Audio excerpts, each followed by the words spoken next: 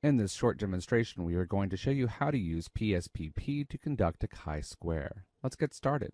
I've already opened up the dataset that's available for you on the CD-ROM that came with your textbook. Let's go ahead and run this. We're going to go up to Analyze. You're going to drop down to Descriptive Statistics, and you're going to see a pop-up box that comes up to the right. We're going to select the last one in that pop-up box called Crosstabs, which is right here. Go ahead and click on Crosstabs.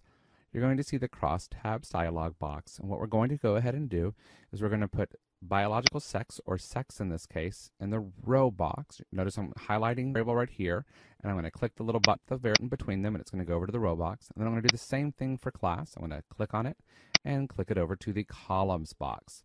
Next, I want to click on the statistics box, and we're going to have another pop-up menu, and I'm going to go ahead and click on Kramer's phi, and then you can click Continue.